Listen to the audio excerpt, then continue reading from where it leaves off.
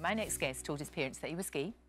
His dad contemplated taking his own life, but now, 10 years on, well, his father's one of his biggest supporters. You can't really say the title of your book without going, yay, yay! That's the whole idea, you know, it's a celebration. I know, this is such a brilliant book. Congratulations. Thank you so much. I wish it had been around 20, 30 years ago. Yeah, I really do. I think it would have been illegal 20 or 30 years ago, but now it's time, it's okay. It's not only okay, it's great. No, it's really good. It is. It's got such practical advice in here, Riyadh. It really has. You've done it in such a way with great humour, yeah, but with total common sense. Absolutely. We wanted it to be as frank as possible. Look, at times, the war field that is being a young gay kid can be absolutely devastating, especially in school. You know, kids, when they're growing up, they can be really, really mean, and I know that firsthand. Yeah. But once you reach that moment of coming out, being accepted by a community, by your family, by your teachers, it's beautiful. The weight lifts and you finally see the world in colour. Exactly, and you're the person that you always wear, yeah, but you're allowed to be that person. Yeah. Your mum knew, really, didn't she, when you told her? I mean, how could she not? Look at me. Well, that's what I'm always amazed when parents say, oh, it was such a shock, and I think, at them. Really? Yeah. You know your kids, you know, with your dad, a little bit more difficult for him. I think that they saw me just as their little fella Riyadh, who liked to keep himself to himself and he liked a bit of nature.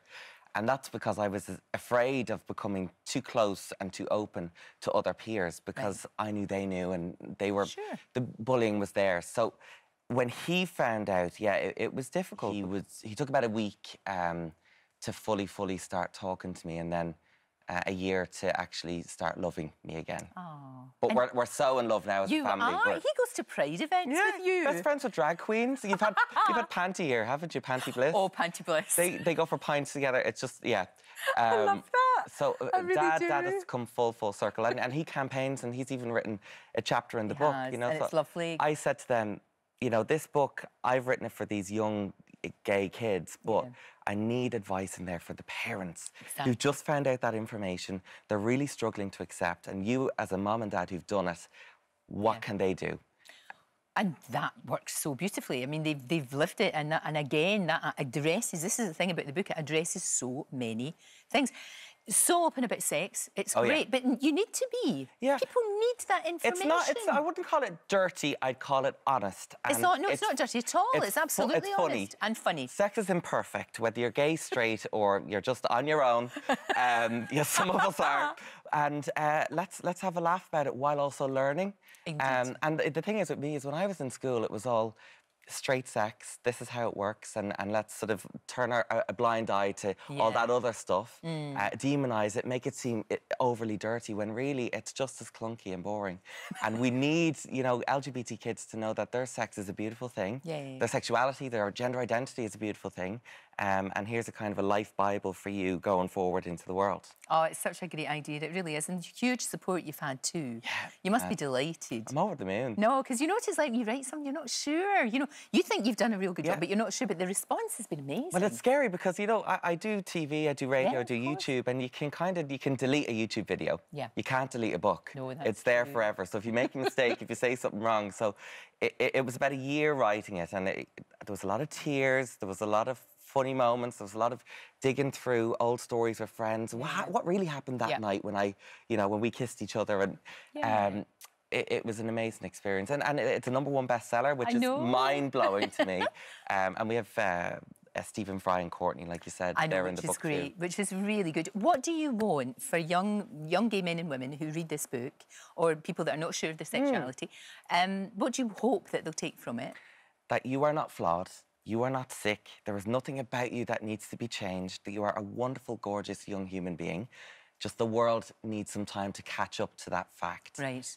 Go out there, be authentic, be safe, and sort of pass the big pink baton down to the next generation who are coming up. That's what I'm trying to do with the book, is that, you know, we've got to help each other. No, absolutely. If your parents don't accept you, if they kick you out of the house, or they're mean in any way, give them time.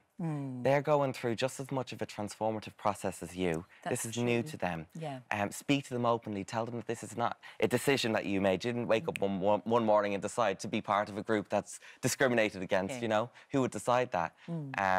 And, yeah, just to sort of live free and happily. Oh, that's wonderful. It really is. And do you think ever in Northern Ireland, who's got, I would imagine, a lot more things to be concentrating on than whether or not two people who love each other want to get married? Yeah. Do you think they'll ever catch up with the rest of us and you'll be able to get married in Northern Ireland? Not a choice, Lorraine. Yeah, like, you know, it's the last piece of the puzzle.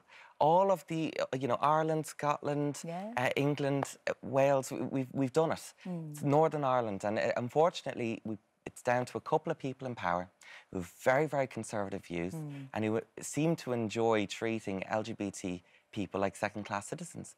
And enough is enough. Exactly. The day that Ireland got the same-sex marriage vote over the line, first country in the world to do it by public vote. That's right. Someone like me, a young guy who grew up in that country, was elated. I finally felt that you love me, you accept me.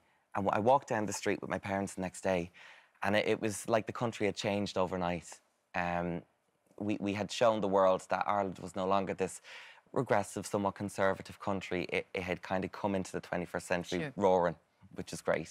Oh, it's more power to you, love. More power to you. It's a cracking book. Yay, you're gay. Now what is what it's called. And it's out now and it's a bestseller and it's fantastic. Thank you. Thank you. Joy to see you. Come back and see me real soon. Will do.